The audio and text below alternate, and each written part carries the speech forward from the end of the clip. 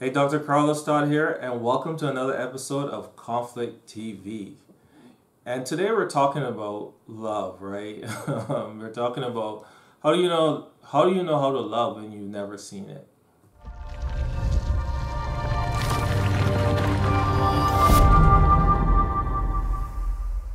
So today we're talking about how do you know how to love someone if you've never seen it, right? And I mean, it's an interesting question because I mean, most of the things that we do on a daily basis comes about because of social learning. We observe other people doing it a certain way, and therefore we do it a certain way. You know, we learn to drive based on how other people learn to drive. Other people in our family learn to drive, and so a lot of other things kind of occur that way also. In loving someone, we learn how to love based on what we've seen.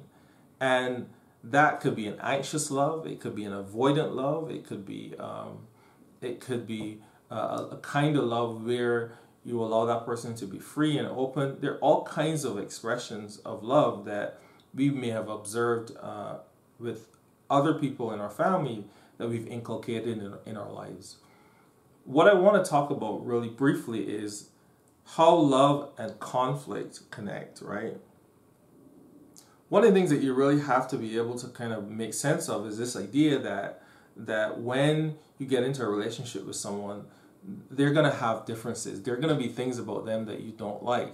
And if you've never really seen someone handle those nuances very well, people do one of a couple things. They either withdraw, so, you know, I can't control how you respond, so they withdraw, right? Or sometimes people just try to control everything that the other person does, right? And the healthy way of operating as it relates to love and conflict is to be able to express a need, express a concern, but allow your partner to make a free decision about what direction they're going to go in. And be able to sit with the discomfort sometimes that is associated with differences. A lot of times people just don't have this skill.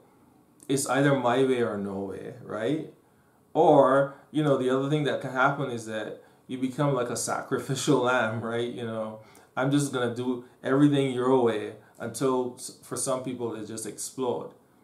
The healthy balance is that ability to express needs and concerns, a need or a concern, but also be able to allow your partner to freely express their needs and concerns and negotiate a middle ground sometimes. Sometimes it's not necessarily a middle ground, but you're negotiating some agreed upon position.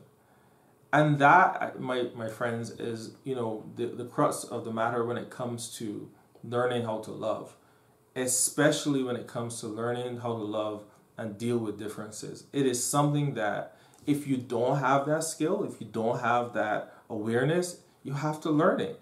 Otherwise, you're going to have a relationship that's going to be filled with problems. And problems ultimately that you can't necessarily fix on your own. So, once again, we come to the end of another video. Thanks for watching. You can check me out at masteringconflict.com, masteringanger.com, or couplesfightschool.com. We're based out of Charlotte, North Carolina. And I hope to see you soon. This is Dr. Carlos Todd. I'll see you in the next video. Bye-bye.